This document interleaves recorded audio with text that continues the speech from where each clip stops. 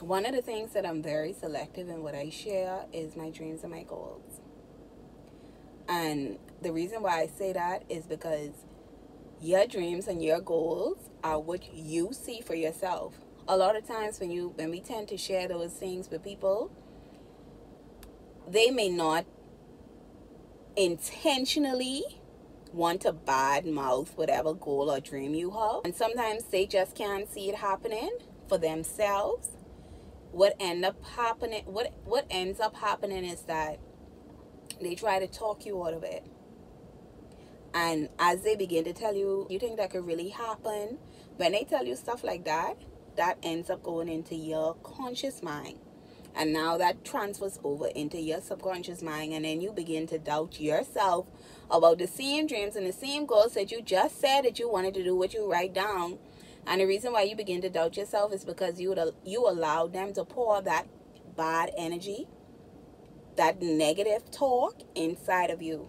So my thing is, if you have goals and dreams, try to share it with people who you probably know are high achievers, who probably want those same things for themselves, or people who probably already have those things. Those are going to be the people who are going to be rooting you on.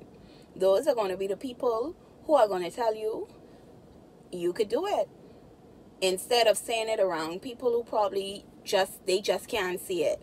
And most of the time, you just have to give them time to catch up. That's all it is. Like I tell people all the time, everything that is here on earth that we could see with our physical eye was conceived in the mind first. Even God, before he created the earth, and he made different trees, he made human beings, he made animals, that was in his mind. Before he manifested it, before he made it, before he created it, it was in his mind. So whatever you can think of that you want to achieve, it is possible. Don't let nobody tell you that it's not possible. It is possible. Even if you don't see it in your close environment, it's possible. Your environment affects you, because if you're in a small environment, you're not going to grow.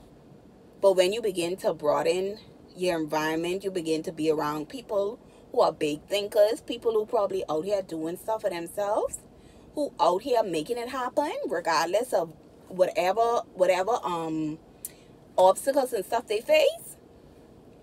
Then when you begin to put yourself in environments like those, you will begin to see that it's possible.